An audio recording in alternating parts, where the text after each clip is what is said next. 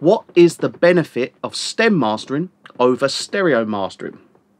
Now, the one big benefit is that stem mastering, we have the ability to balance your mix, whereas stereo mastering, all we have is your stereo mix, and that's what we have to master. So we have no way of, let's say, balancing the kick, pushing the increase in the gain on the kick, independently of the rest of the song. We can obviously do that in stereo mastering with EQ, but we don't physically have each individual stem to be able to go this one here, this here. Let's say, for argument's sake, and this is the example that I give everyone when they ask me this question, I give the same example, is because it's a common thing, is let's say, for argument's sake, the bass is too loud in the mix, and when mastering we need to bring that bass down. If we have a stereo file, the way we bring that that bass down is EQ, or compression, multiband compression, EQ. We have different ways of doing this, but generally speaking, EQ will just bring that low end down. Now, the issue with that is if we use EQ to bring that bass down, now let's say, for argument's sake, it's 6 dB too loud, we have to bring that bass down.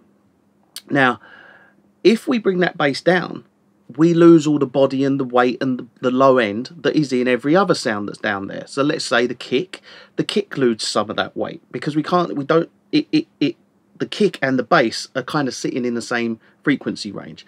So if you reduce the bass in a stereo file, you also reduce the bass that's in the kick drum as well. Now, the difference is that let's say we have stems and we have the bass as an independent stem, the kick as an independent stem. We can adjust that mix perfectly. So let's say the bass too loud, let's just bring the bass down. We can use gain to just bring that bass down to where it should be. Now that mix is running perfectly into that master chain. Another thing is things like the kick. Let's say the kick needs some more weight. It can benefit from, let's say, some EQ that's independent from everything else. We don't want to add EQ to the bass, we don't want to add EQ to anything else, but we want to add some light EQ to give that kick some more kind of weight and oomph, and it just needs a little bit. Now, what we can do in stem mastering is we can give it that little bit of oomph. We can give it that EQ. We can add an EQ to just that stem, and we can increase that weight into that kick drum. We can't do that with stereo, because if we do that, we're then everything around it, the bass, anything that's in the low end, anything that's around that frequency range, it all gets affected because it's over the master. So they're two massive benefits of stem mastering.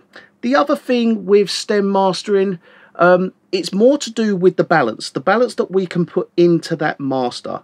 So the way we can balance each sound, and you know, even just a dB on something up the top, a dB here, there, even just those small little changes that we make to the balance means that master goes, that mix goes better into that master chain, hits the threshold perfectly, hits the mastering equipment perfectly.